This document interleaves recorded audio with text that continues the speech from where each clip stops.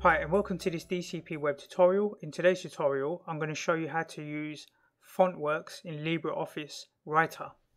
So sometimes this is called word art as well. So when we go ahead and open up LibreOffice Writer here, we've got a blank document, and the first thing we're going to do is go to view and then click on the toolbar option here and then click on drawing here. Make sure drawing is selected here. And when you click on that option, this toolbar down the bottom will appear. You can see loads of different shapes and stuff like this. I'll go through some of this later. But for now, we're going to focus on fontwork. So when you click on here, you see these options appear. You have all these different styles of font. And they're not really, fonts that you would normally use, like Arial or sans serif or any of these standard fonts like Times Roman. So when we click on one of these fonts, we'll click OK. You can see the font is quite different, right? But this font is still editable. So what you can do, imagine if you're doing like a Christmas party flyer or something like that for work or for friends, and you want something nice and colorful, not your just bog standard font, then you can use fontworks down here. So to edit the font or the text, you double click inside and then you can type something else in. So we're typing like Christmas party. And once you've typed your text, then you need to click outside. So you click outside of the text, so somewhere down here, and then you will have like Christmas party. Now you can actually click on the font and then hold down the shift key. So when you're holding down the shift key on your keyboard, you can resize it and it will resize it in scale.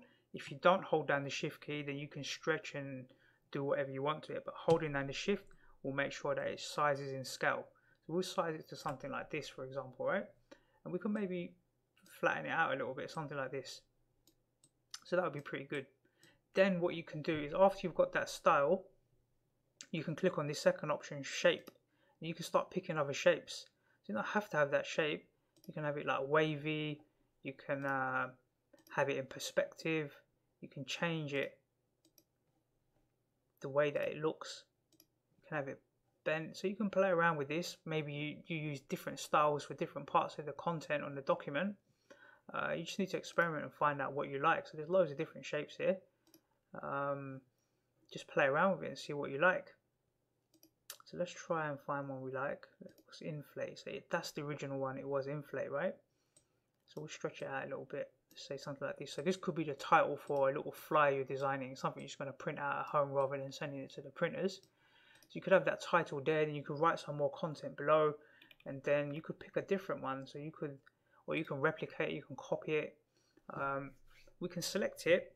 Let's say we press Ctrl+C to copy, then Ctrl+V to paste, and now we've got two copies. In this second text, we could type something like 24th December 2018, so we can tell people when it's going to be. Click outside, then we've got the date, and the date we might put, for example, down towards the bottom, right? And put all of our content, all of our written stuff in between.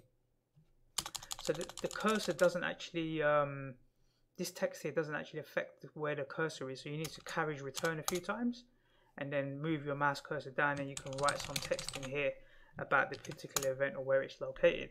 Now if you click on this bottom one, you can click on the gradient here and you can change the color gradient. So you can change it to different versions here. So you can play around with these. You can have like different styles. Green is maybe nice for like Christmassy sort of green, and this can be sort of Christmas sort of colors, right? You can play around with it here. So just have a little experiment and see what you like. Maybe sunshine, something like this, nice and bright. Then what we could do is maybe have a look at a few other examples before we finish. So let's click on fontworks one more time, and let's have a look at maybe, let's have a look at this one. This one's sort of like, that's pretty cool, right? So that's kind of like in this perspective sort of style.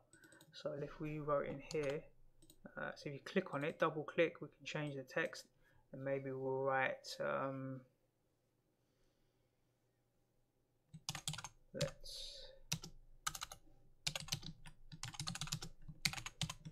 let's have fun, something like this at your Christmas party.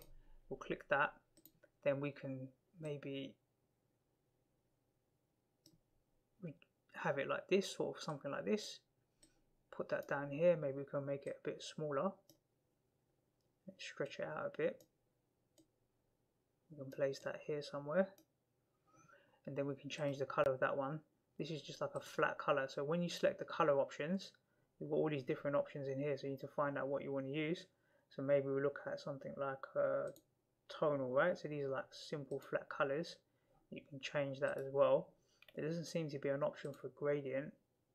I don't see one in here. So this sort of font, maybe it doesn't support gradient. But there's loads of different colors in there. You can do custom, you can do, there's quite a few options in here. Or you can just do like HTML colors.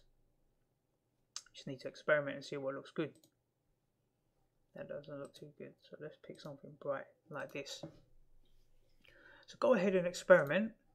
I'm not sure what else we can do here. There's like wrapping and stuff like this, but this is like the basics, right? And then you can go and experiment and move the content around. Something like this, maybe we'll make that sort of an orange sort of color. So it's kind of matching up with what's at the top. So you can go ahead and open up a LibreOffice document. Also note this also works in a similar way in Open Office Writer as well. So if you've got Open Office installed, you can do exactly the same thing, and you can do the same thing in LibreOffice Writer as well. So have a little play around. If you're planning a Christmas party, then you can make a little flyer, print that out, and then hand it around the office or to your friends and family if it's a personal sort of event. You can make something a bit more presentable, a bit more fun, let's say. Okay, let's close this down. I won't save this document in this case, and I look forward to seeing you in the next DCP web tutorial.